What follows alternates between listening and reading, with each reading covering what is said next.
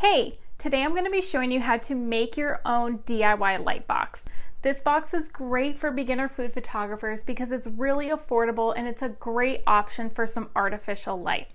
The fabric on the front acts as a diffuser so you can get some soft light on your food, making it look like natural lighting. Best of all, this is like under $20 to make, so it's really affordable when you're getting started. Now let's get in the tutorial and I will show you exactly how to make this. These are the supplies you will need to make a light box. I have 2 pieces of poster size foam board. I have a cutting mat, an X-Acto knife, a pencil, some binder clips, packing tape. I have a hanging light cord, so this will fit a standard light bulb. But what I have here is called a socket splitter. This allows me to put 2 light bulbs into this one device. The light bulbs plugged into here are going to be daylight light bulbs, and this is extremely important for artificial lighting in food photography. The last thing we have is a piece of white fabric.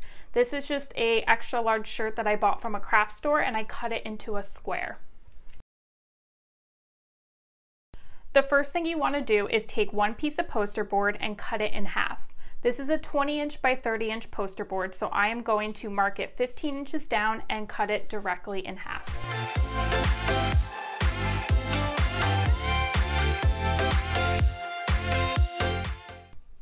And you don't need to have a large ruler like this. You can use a regular ruler and just use the other piece of poster board to make your straight line.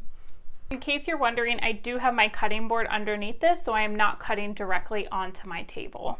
Now that we have our 2 pieces cut in half, we can set these aside and make the cut for our center piece of this light box. I set our cut ones aside, and this is the second piece of foam board. We're not going to be using this whole sheet, but what we're going to be doing is measuring 11 inches down here, and we're going to make a cut, and this is going to be our center piece for the light box.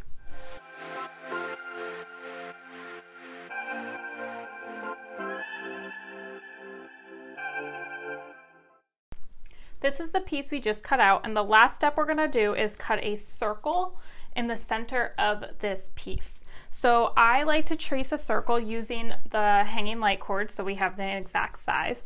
And you can eyeball this, but this looks directly center to me. So I'm just going to take my pencil and mark a circle.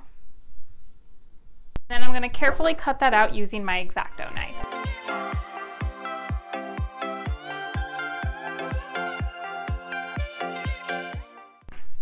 So now that we finished cutting out our circle, we're going to grab the other pieces and using our packing tape, tape them together so it's like a trifold.